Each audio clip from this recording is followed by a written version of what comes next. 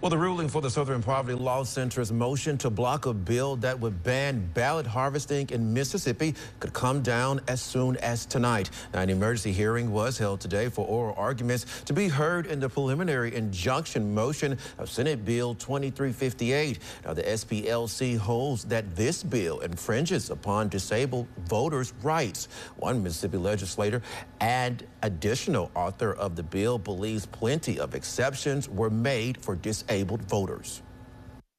I think that is a sham argument from the Southern Poverty Law Center, because if anyone is totally disabled, they have some types of caregivers that they interact with, and the law says that they can help those people. The Constitution gives the states the right to set election law. If we base our laws on how many times we're going to get sued, we'd never pass anything, because they're going to sue us every time.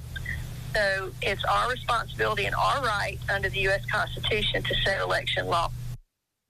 Plaintiffs have requested that replies to the injunction be delivered by 5 p.m. tonight.